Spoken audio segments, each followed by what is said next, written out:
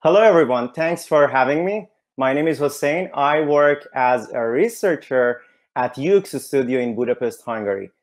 I don't know if you heard about us, but we are basically an agency working with many companies in different industries. And I'm originally from Iran, so this accent is a Persian accent. Today, I'm going to talk to you about the urgency of designing for this new and remote reality that pandemic has brought to us. So if I would be on a stage, I would ask you to raise your hand and tell me who actually thought that suddenly our living situation would change so much, the way we work, the way we socialize, and the way we attend conferences just because of a pandemic in a very short amount of time. In this past 1 year, you have probably also thought to yourself about the nature of this pandemic and how it is causing radical reformations to many fields, especially to businesses, economies, and even the usage behavior. So you might know that the way we live now is quite different than before. And for just some statistics in US, the patients were visiting their doctors virtually. Before pandemic, that was 11% of the time. And now after the pandemic, the virtual visits have skyrocketed to 46%. Besides healthcare, a lot of socialization is happening online now, with governments and media telling seniors that they have to stay home and they are the most vulnerable group. They have started to take this serious, practice social distancing, and instead trying video calls to stay connected with their families during the lockdown. And you know, this is a pleasant first-time experience for many of them. Some elderly people consider using other technologies besides online video call apps because they obviously would like to live a better quality of life during these times. They use apps and websites for socializing, paying bills, ordering groceries online just like us, and also for entertainment. And if you check the statistics in different countries, you would see also the subscriptions for HBO Go, Netflix, and other streaming platforms have gone really high, and part of it are actually elderly people, and that's a great news. But obviously, for some of them, this is a first-time experience, and mastering new technology is often complicated because most products have only considered designing with younger age groups in mind. And the impact of this is especially seen today. Just 1 year ago, we did not expect that elderly people would adopt technology this fast. Even Don Norman, who actually coined the term user experience and now is 84 years old, says, "What I see today horrifies me. The world is designed against the elderly." It's quite tragic to see the man or the person who actually we refer to him as the father of UX, the person who had UX in his job title in the world. He was the first person back in the 90s joining Apple, and now 30 years later, he's disappointed with the design direction and he is criticizing the trends and accessibility. I'm going to get to that in a few minutes. But the point is that most products have been designed with the target groups in mind, and sometimes the age of the target audience is influencing the design throughout the whole process. And these radical shifts in how we live at the moment raise a very critical question for designers and people who work in the field of UX. How do we adapt so rapidly when usage behavior, the age of the target audience, and expectations are changing so much and so fast due to the pandemic? Before pandemic, and unfortunately still now, we can see by looking at some digital products that the general belief is that senior users are too old to adopt technology, but indeed, the real problem is something else. The real problem is that technology is not designed by considering their experiences in mind. And unfortunately, bad design is ruling out whole sections of the population from the benefits of technology at this point when we need them the most. And looking at this from an accessibility point of view, I sometimes think to myself about a quote that says, if UX doesn't consider all users, shouldn't it be known as some user experience? Unfortunately, some digital products fail to take into account the changing needs that pandemic has brought. And this is not just about designing for elderly people. This is affecting all of us. Inaccessible design is irritating users of all ages. A few days ago, I was reading a research by Nielsen Norman Group, and they actually figured out that small text is causing problems even among teenagers. And you can imagine that the design choices that are irritating younger users, how substantial barriers they could create for someone who has low vision or who is suffering from some memory issues or someone who is actually getting older. And as much as I love elderly people, they will have anxiety with technology, but if it works, they will be ecstatic. The number of active, healthy older adults is increasing all around the world, and especially in US. And they are not a niche market, but businesses could perhaps take note that they are good customers. They often have more free time and more discretionary income than younger people. But despite their increasing numbers, as we can see, the world seems to be designed against them. In the last 20 years, companies were leading the way with new technologies and products, with iPhones and new gadgets and new apps and devices. And they were introduced to all of us for the very first time. But suddenly now, with the pandemic, we as consumers and economies all around the world have changed much faster than businesses. We are in this very unique place where basically companies have to catch up. And this dramatic shift has certain implications. And that's why we as designers, the UX practitioners, will need to consider the changing needs. In the human-centered design process, the idea is to build things that are advanced, but also readily adaptable. This past year, for meetings and entertainment purposes, depending on where you are, we were all escaping to different apps like WhatsApp, Zoom, and to media like Netflix and Instagram. However, some products might not have adapted themselves to be inclusive of the new user groups in this past 1 year. You have probably seen this project. It transports us to, let's say, technological romanticism by transforming some known brands of the digital universe into a retro physical experience. And this project went viral over the internet in 2020 because of the retro look of these very famous apps. And I have been thinking, in fact, these products might not be less complicated than their equivalent products back in the 1980s. In fact, sometimes they could be even more complicated than their older versions. And the problem is that when things that used to be kept separate crash into each other, it becomes much more difficult to predict what is going to happen next. This pandemic is like a reminder that today's devices have this issue. They lack discoverability. There is no way to discover what operations are possible just by looking at the screen. You swipe left or right, up or down with one finger, two, or even as many as 5. Do you swipe or tap? And if you tap, is it a single tap or double tap? Is that text on the screen really text, or is it a critically important button disguised as text? So often the user has to try touching everything on the screen just to find out what are actually touchable objects. An example of an app that has become part of my household, and probably many of you as well, is Zoom. It's a great app. I have been able to reliably stay in touch with so many people and even throw surprise birthday parties.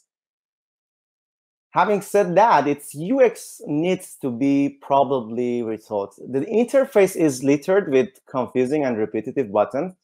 For context, here is what Zoom looks like, and this is the screen you see when you are joining a call. If someone is on a video call, it will show them in the background, and I usually stumble around with multiple windows before pressing that big blue button. This is one of the areas where a simple design could definitely improve things. And the actual call screen has so many buttons, I start to lose track of things, even though I have been using this app for over 2 years. And the main ones the user cares about are invite, share screen, and chat. Everything else could be probably accessible in a menu bar. The chat sidebar is another panel that is overloaded with elements, making it really confusing to find things during a call. So you can imagine how mad I and my grandma get every time we have Zoom calls. The UX of a video calling platform is primarily consisting of one main task, and that's talking to other people. There are surrounding tasks in the user journey, like launching the app, starting a call, inviting others, recording a call, ending the call, and so many others. But over 90% of the time on an average call is spent simply looking at the other person or the screen and having a conversation. So in this instance, a successful video call is what would count for a good UX. Of course, Zoom and many of today's products are much more beautiful and fun than before. But as we all know, good design is not just about that. It should also be wonderful to use them. And this wonderfulness of use requires the very basic psychological principles that give rise to the feeling of control, of understanding, and pleasure. And these are not far from the basic principles of interaction design, like discoverability, feedback, and of course, appropriate use of constraints. And probably now more than ever, it's time to take these principles of interaction design more seriously. This pandemic is like a reminder, and thanks to that, many of our assumptions have been proven to be wrong. Two of our assumptions were about elderly people. One I already talked about, and that was about the fact that we used to think that older people will never adopt technology in their lifetimes. But we know from telehealth and the usage behavior of elderly people during the pandemic that seniors whom we swore would never adopt telehealth or technology, they have embraced it and all of its benefits in a very short amount of time. The second wrong assumption was that, and still is, that products for older generations have to be just functional. As a result of that, unfortunately, we have designed most digital and even physical products that do not offer aesthetics. When products are developed for elderly people, they tend to be ugly or give a signal of fragility, and this is especially seen in physical products. As a result, people who need walkers or canes, they often resist. Once upon a time, a cane was stylish. Today, it is mostly seen as a medical device. And I wonder, why can't we have walkers and canes for everyday use to help us in our everyday life to carry the packages, to provide a way to sit when we are tired, and yes, to maintain our balance? We have to make products that are items of pride and stylish enough that everyone will want to use them, without any discrimination of who is actually going to adopt this product. So by updating these assumptions and taking inclusive design more seriously than before, we can then start creating products that benefit people without discrimination. And we all have to know there is no reason to think that inclusive design has to come at the cost of aesthetics. Speaking of some not very good examples, here is an example of a product that does a very good job of inclusion because they have tested it with a variety of users, those who are living in places with poor internet connection and people with different abilities. And these are just very basics. Other video call apps have taken these also into consideration. But what I noticed by using Google Duo and other video call apps, I realized that there is a feature that actually works better on Google Duo depending on your skin color. And that's the low light mode. And when I realized that, I checked to see that did they actually tested this feature with people of different colors? Did they take into consideration the skin tone? And yeah, they actually wrote a blog about this, that they even took into consideration the skin tone in different environments, so that this feature of low light mode is now working out very fine for everyone. So race, age, ability, geographic location, and some others are just some dimensions of diversity that we can consider when developing a product. And in the context of product design and inclusive design approach, it is not suggesting that a product can meet the needs of the entire population, but what it is suggesting is that we need to set our default mode to thinking beyond our assumptions about our target audience. But unfortunately, even though inclusivity and inclusive design in general has become the biggest buzzword inside corporations, bad design still exists.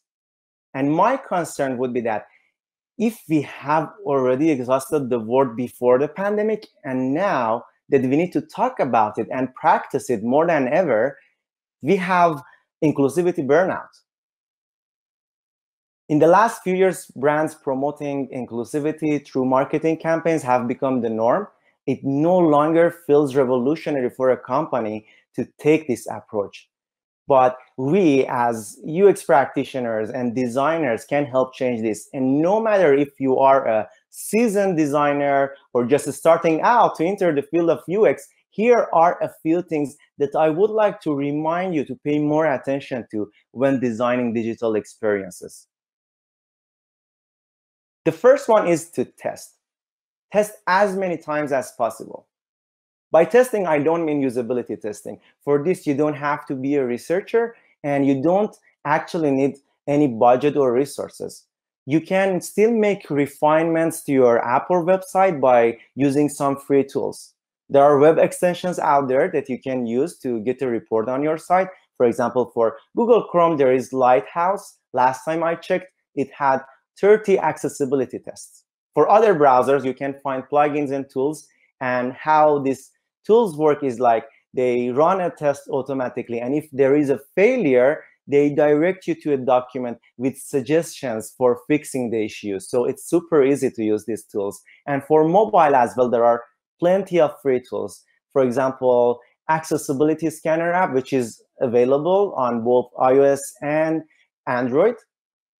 Obviously, tools can't catch everything. So if you have a little bit of time, it's smart to watch actual people using your app or site. Another thing to pay attention to is vision. So from the age of about 50, the lens of the eye begins to harden. You know, this is a normal part of aging that makes it quite difficult to read text that's small and close. Color vision also declines, and we become slightly worse at distinguishing between colors. So here's what we can do. For vision, this goes without saying that there are definitely issues with small, tiny text on websites and apps for seniors and for teenagers as well. So the general rule of thumb is to keep your text not smaller than 16. You can definitely design gorgeous interfaces at this size. For color, as we age, the roads and cones in our eyes can misaligned, so color blindness becomes a very real thing. Make sure you use plenty of contrast in your interactive elements, and there is a free tool called WebAIM that you can use to check the contrast and making sure that you are meeting the proper ratio. For accuracy, it's interesting. If we combine some barriers like dexterity issues and slight vision impairment, we quickly realize that tiny little buttons that look really cool on iOS are a nightmare for someone older. So we should make sure that target areas for the actions in our design are big enough to be missed just a little, but still take the user to the place they want to go. We should also design with clear affordance. For those of you who might not know, affordances are indicators of what can be done on a digital interface.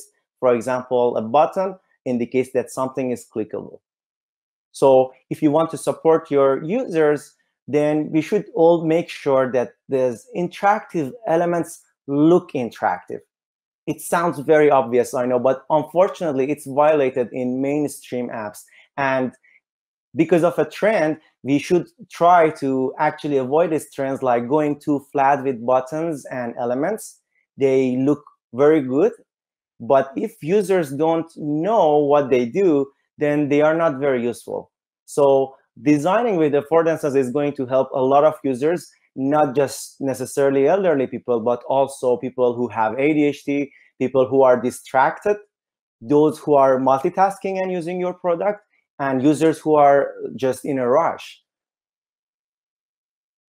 For clarity, as Steve Crook says, don't make me think. So this is especially true for seniors, not because they don't understand something, but rather if something isn't clear, like a result of an action, they won't tap or click into it like younger people. Exploration isn't something they care to waste their time on your app or website, so they need to know what will happen after an action is taken, or they will ditch the product. During a user testing session, I was sitting with a 60-year-old as she was signing up for an account. She was asked to complete a series of security questions. She read the first question out loud. What was the model of your first car? She looked at me and she started laughing, saying, I have no idea what car did I have in 1968. What a stupid question. So you see what happened here. Probably it's natural for a 30-year-old programmer to assume this question has some meaning for everyone, but it probably contains this implicit assumption about which life stage the user is at. And back to the rule of don't make me think comes don't make me remember. If someone has to memorize how to perform an action, they probably won't remember it. They won't remember it. For seniors, this is even more true. So clearly labeling actions in your UI will definitely guide your users, even if they are using your product daily. And yeah, these are just some principles that you probably are using them and have heard about them, but anyone who works on a product has probably heard from stakeholders some justifications to avoid inclusive design or interaction design in general by saying, like, I have heard, oh, our product is made for big businesses. Disabled people or seniors don't tend to work at those kind of places. I've also heard a lot for smaller products saying that we have a small user base and none of them are elderly people.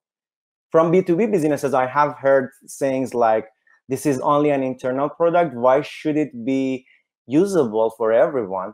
And when you combine these perceptions, you start to wonder, where do elderly people work? If not at big businesses and not in small groups, then where?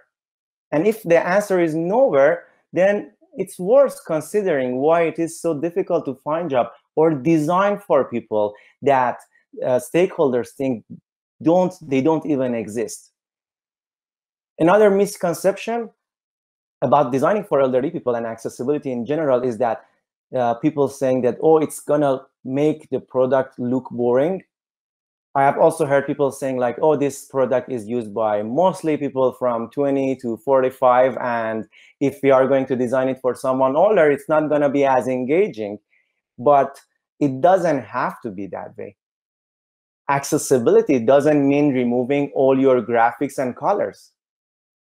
Great examples of beautiful websites that are fully accessible are out there. For example, apple.com or the White House.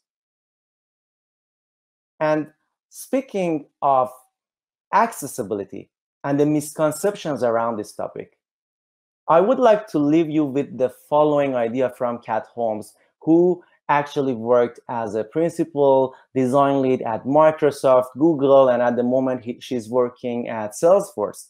In her book, Mismatch, she suggests that we can perhaps do a better job by rethinking inaccessibility as a mismatch.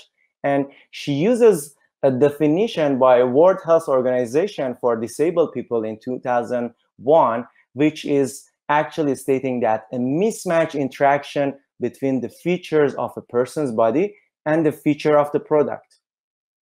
And when you look at it this way, this definition is brilliant. We all experience mismatches in different ways. We encounter them on a daily basis. Obviously, there are people who experience higher degrees of encountering mismatches, but it's all there for all of us. Here's an example of a mismatch. This is a snapshot of a public toilet, obviously, with a sensor on the back. And there is a nice, helpful sign, which is a good indicator of poor design. It says, wave your hand over the sensor to activate. Now, when you think about it, who is actually experiencing a mismatch in interacting with this design? Maybe somebody who has low vision, maybe somebody who doesn't have a hand to wave, and maybe somebody who doesn't read English. And so when you start to think about it, you start to question, who is this really designed for? How many people are left out? And if we think about these issues as mismatches rather than labeling users for special accessibility needs, what happens is that it squarely puts the pressure on us as designers and researchers and engineers and the teams around us to stop and think and recognize that every choice that we are making with the design and the solutions was maybe increasing those mismatches between someone's ability and a feature or a product. I think as an industry, we have an obligation to decrease the mismatches. Inaccessible design has always been a problem. It's not a new thing, but the pandemic is like a reminder to show us that, look, the adoption of digital products by different generations shows that we have to redesign our products beyond our assumptions about our target audience. By embracing inclusive design, we can then understand it is not about meeting everyone's needs, but it is about embracing everyone on equal terms. That was it for me. Thank you so much for your time. If you have any questions, please stay in touch and enjoy the rest of the conference.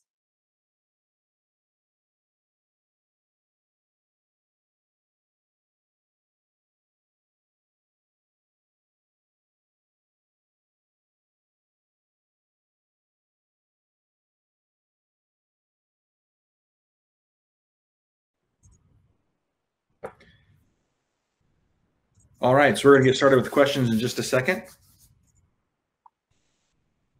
If you have any, ask them in the thread on UXOK. All right, here we go.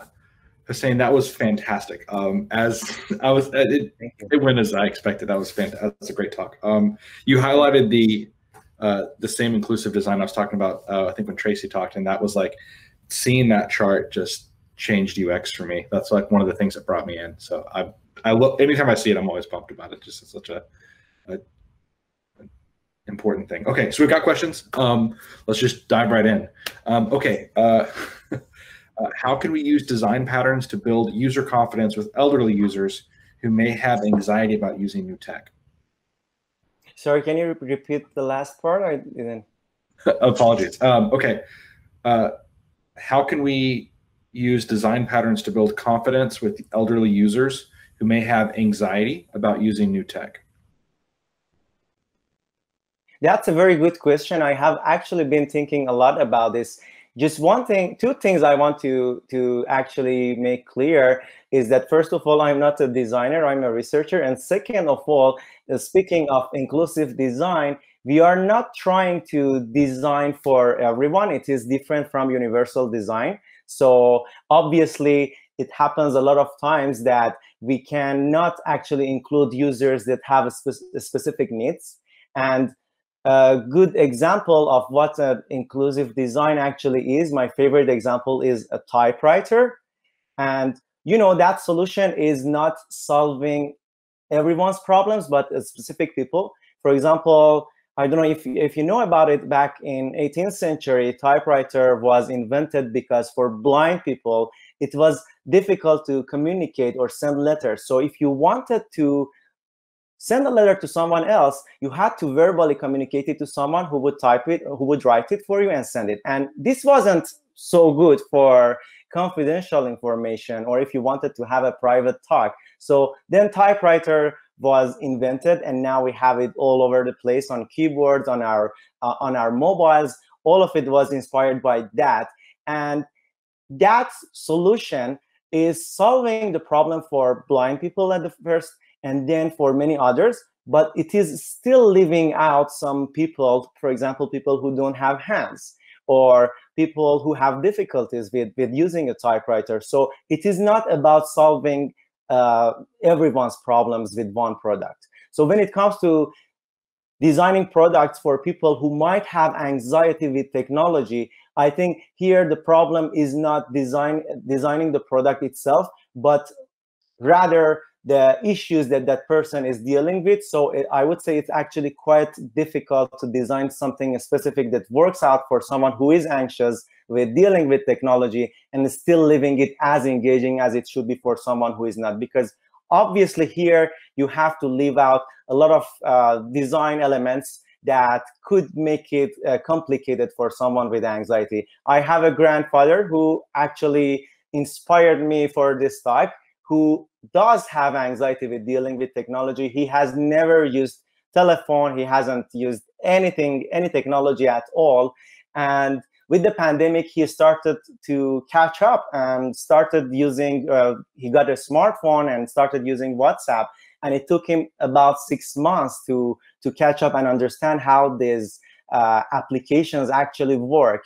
So I would say designing for people who do have anxiety with technology, or those who haven't adopted technology before, is actually quite difficult. And here the question and the problem is more on the user itself, who gets plenty of time to get used to it rather than the product.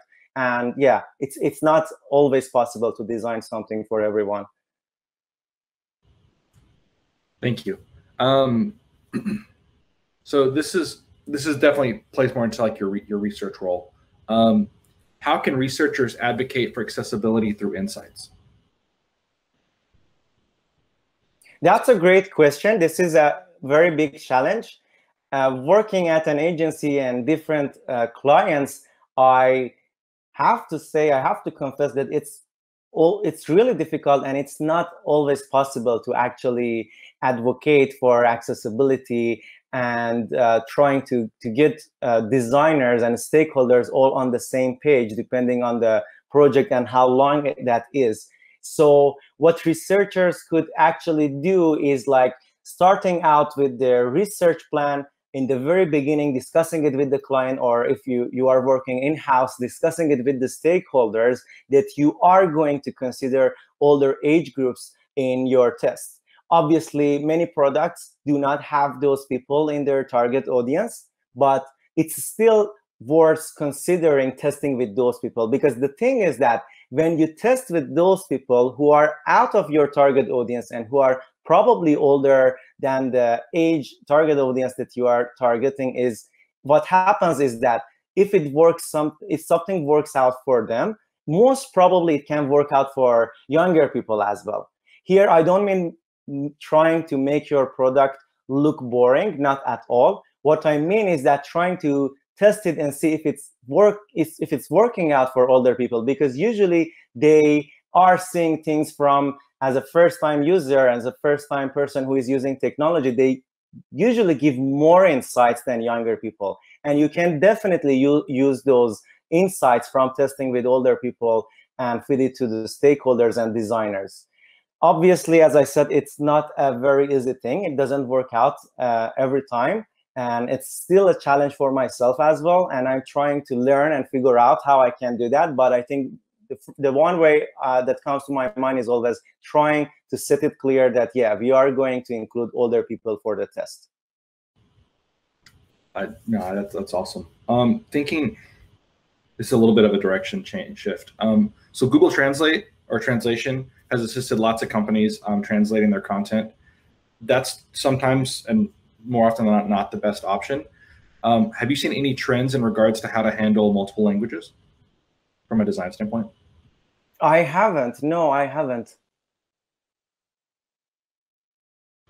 Okay, let me ask. Okay, what studies or research do you have that could be shared regarding the return on investment for inclusive and accessible design? The thought is that most companies don't realize that they're leaving money on the table.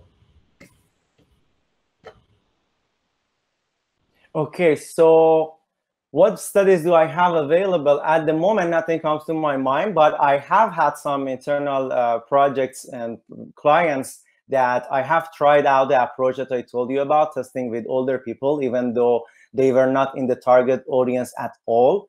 And later on, they could see that it's actually, later on, like after 6 months of launching their product, they could see that they could actually bring in older people, because the country that they were actually having that product was, with the lockdown, the usage of that product was increasing. And for that particular research for myself, that I haven't had the time to write a case study about it, worked. But yeah, from top of my mind, I don't have any specific research that is, or any case studies that is about this particular topic of inclusive design and ROI. Gotcha. Okay, I think this might be the last one. Okay, when working with cross-disciplinary teams, like with devs and testers and project managers, what would you recommend so that all the teams can account for all of these different factors? So color, font size, clarity, memory, like all the different like aspects of it. Yeah, this is actually more responsibility of the designer on the team. I think they have a lot more to say when it comes to choosing the font size and the colors. So how I usually do it is trying to first convince the designers and letting them know that taking into consideration all the accessibility needs is going to make the product look good and have more users at the end. So what I would suggest is usually actually trying to show some examples of products that do work out very well for older people as well as younger people. There are lots of examples out there. That the two websites that come to my mind are actually the White House, which is making it super clear. Like as soon as you land on the website, you can see that the website is having all the accessibility elements. It looks great. And what I always try to do is just trying to show some examples that we can follow all these principles. It's going to work out. And obviously, usually it's not always that easy to persuade others. And that's why I'm saying usually it's the responsibility of the designer in the team as well to advocate with the UX researcher and showing different elements and showing the design in two different versions and just comparing and showing that it actually does work out with accessibility elements on it. No, thank you. I know some of these are a little bit more design oriented questions. This one, I think kind of fits the bill a little better. What are some practices that we can engage in to become more aware of differing abilities? So just to know what's out there and kind of think about that kind of stuff. Well, it depends if you are asking with regard to methodologies or what exactly do you mean, but I would take into consideration that in terms of practices, what I try to do personally, of course, as I said, I work in an agency, so I get to work with different clients, and sometimes it's very short amount of time. So the easiest way for me, the easiest methodology that I can try out to prove the ROI and the benefits of accessibility is like just simply going out with testing with people that are not in the target audience of that product. And the cheapest and the easiest solution is actually going with usability testing if you are a researcher. And yeah, that would be the easiest option, actually, to just prove how accessibility can help out. And yeah. Okay, man, I think that's it. Thank you so much for talking to us today. We really appreciate your time. What's the best way for people to get a hold of you? Yeah, I'm Hossein Raspberry on LinkedIn, on Medium, on Twitter, so you can find me under the same name. I'm going to post the slides and also links in the Slack channel. Excellent. Well, again, man, we really appreciate it. Thank you so much, everyone. Thank you so much. Shout them out in the thread. So we are going to switch slides real quick. I'll be right back. So just hold on for one moment.